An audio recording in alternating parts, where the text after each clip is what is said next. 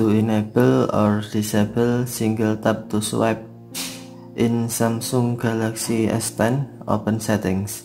Swipe up or down home screen to access the app screen.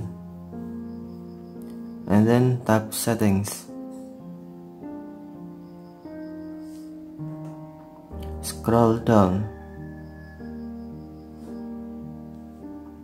Tap accessibility.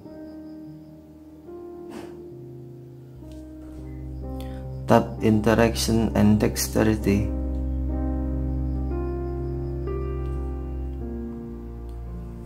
Tap assistant menu.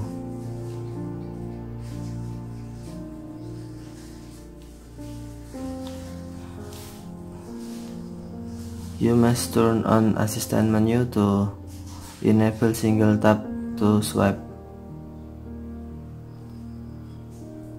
Turn on, turn off one-handed mode while using assistant menu. One-handed mode need to be turned off temporarily.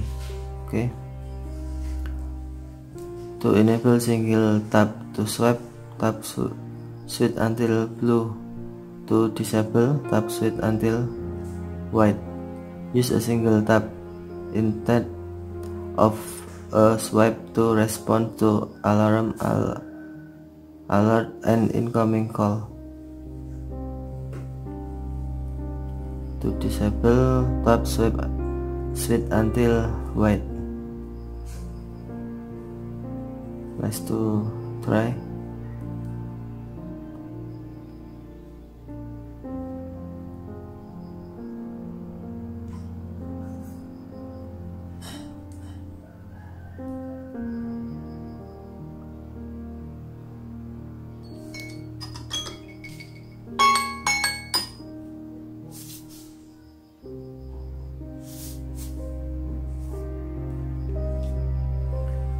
If disable,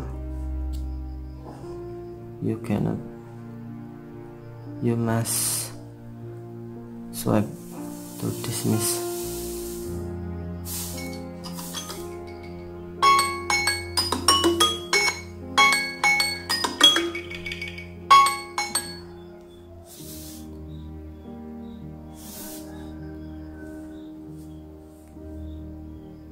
Thank you for watching. Have a nice day.